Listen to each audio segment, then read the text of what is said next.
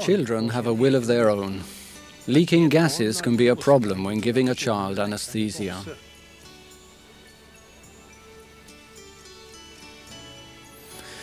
But this is no problem when using the double mask.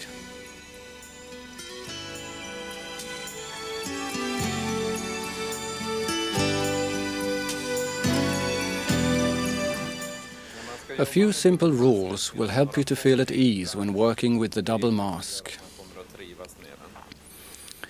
First of all, when you connect the system to the anesthetic apparatus, the flow meter following the evacuation tube should go parallel to the anesthetic tubing so that all the tubes come from the same place towards the patient. The connecting device fits onto any anesthetic system meeting the ISO standard. A Bain system, a circle system, or a non-rebreathing respirator. When choosing a mask, it is advisable to have both a larger and a smaller size available in case there is a need to change them during the course of giving the anesthetic.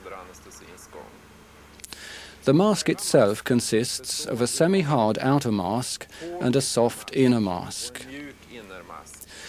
The soft inner mask has a lip that is even softer and that follows the contour of the patient's face very well.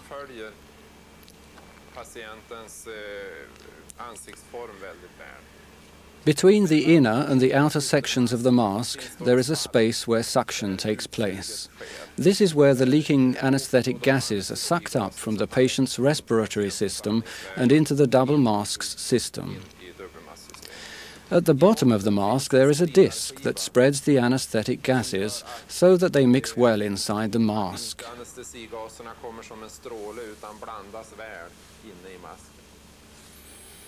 As the anesthetic gases are invisible, we are going to use water vapor in order to show how the double mask functions.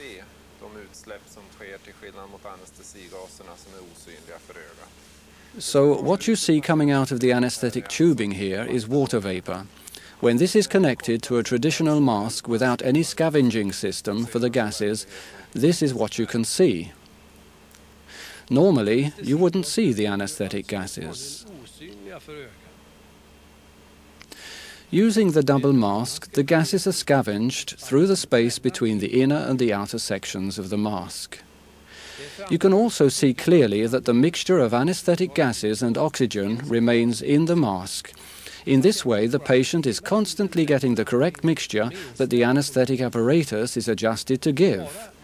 Only the gases leaking over the edge of the inner mask are scavenged. You can even move the mask about without the gases leaking out into the operating theatre.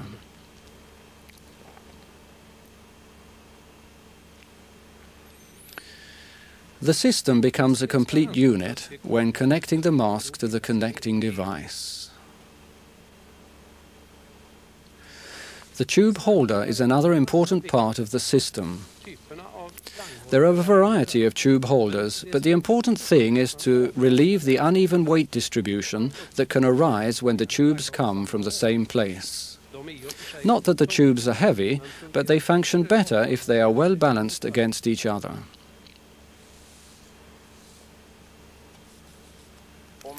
If you turn the connecting device at an angle to the anesthetic system in such a way that the whole unit is well balanced, then it will more or less stay on the patient's face without any help. Another advantage of the double mask is this. Instead of pushing the mask against the face of the patient as you would normally do with a traditional mask, you only need to use 2 fingers to hold the double mask in place. This enables you to be able to use the other parts of your hands to keep the patient's airway open.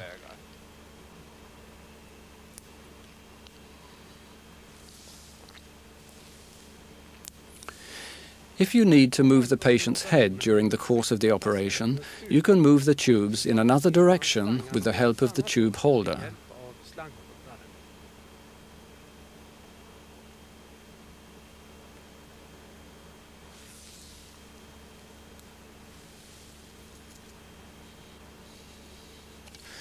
If it is necessary to change the means of giving the anesthetic from mask anesthesia to intubation anesthesia, then it is possible to connect the double mask's evacuation system directly to the tubing, This could especially be useful in cases where you do not have a cuff tube. If the position of the system is inconvenient for a particular operation, it is possible to put the connecting device at the corner of the patient's mouth.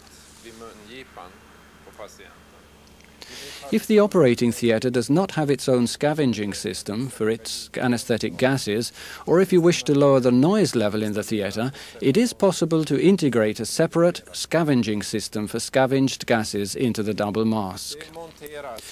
This is mounted between the flow meter and the thicker evacuation tube, like this. And when the double mask's scavenging function is working, the indicator on the flow meter to the scavenging system for excess gases will show that we have at least the 25 litres flow per minute, which is necessary for scavenging these gases.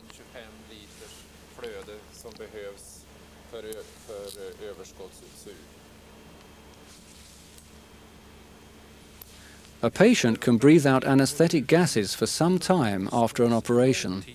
A special chin mask helps to scavenge the gases and keep the environment clean in the post-operative ward. The chin mask works even if the patient turns his head restlessly.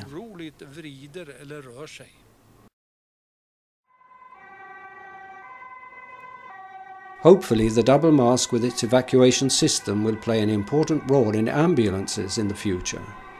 Up until now, gases have been evacuated from the closed cab through the windows and the sunroof. Denmark has already equipped its approximately 700 ambulances with the double mask, making journeys safer for both patients and personnel.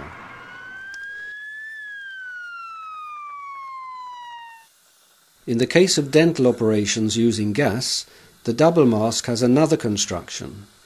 It is a nose mask that evacuates leaking gas from the area between the inner mask and the outer mask.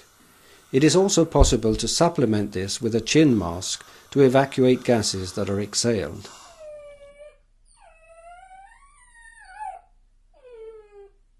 Personnel at veterinary hospitals, as well as our four-footed friends, also benefit from advances made with the double mask.